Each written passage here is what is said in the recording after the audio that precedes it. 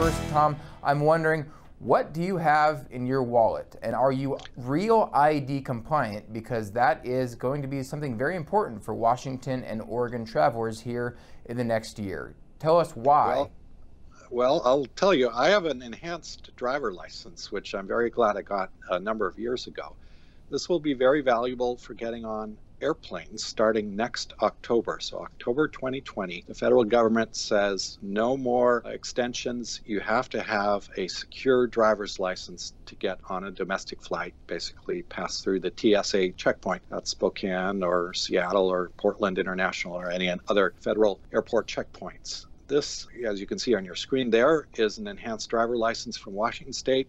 The Oregon version doesn't come out till next summer, so there's going to be a very short amount of time in Oregon to get a compliant document. A regular driver's license from Oregon or Washington will be good for almost everything a license is good for now, except for going into, say, a federal military base starting next year and going through airport security, which is federally controlled. Okay, so it makes us wonder, Tom, or at least it makes me wonder, why have Washington and Oregon been, I guess, out of compliance for so long? Like, why aren't all 50 states just on the same standard, and why are some playing catch-up at this point?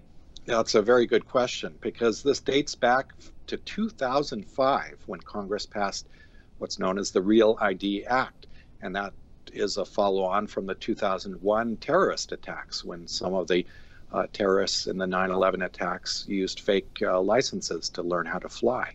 So the federal government's been harping on this for a while on the states to improve their document verification, to scan everything somebody brings into the DMV when they apply for a license and save that information on a server forever, make those photos that they take of us digital.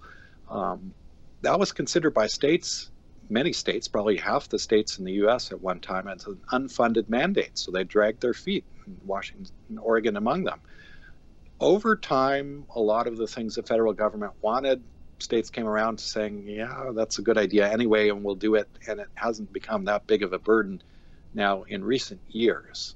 And the federal government gave our states many extensions over the years, but now they're saying this October 2020 date, that's a hard deadline. We're not going to give you any more chances to kick the can down the road. You can see all of Tom's reporting on these and other topics at nwpb.org.